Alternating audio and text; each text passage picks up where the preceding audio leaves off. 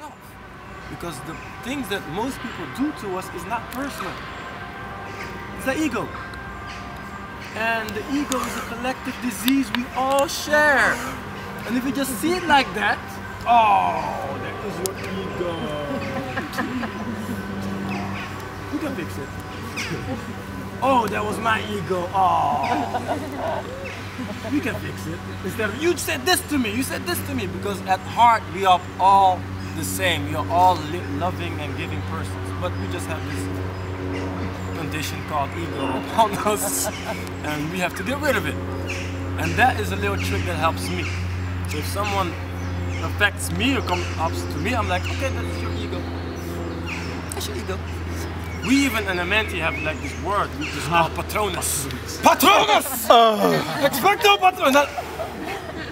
Wait, am I in my patronus? No, I'm not! No, I was like, yeah, you are in your patronus. And 5 minutes later, yeah, guys. Yeah, okay. Right. And that helps us to connect with each other beyond our egos. So there's a little tips, and you're gonna receive more. But this is the layer we move out today.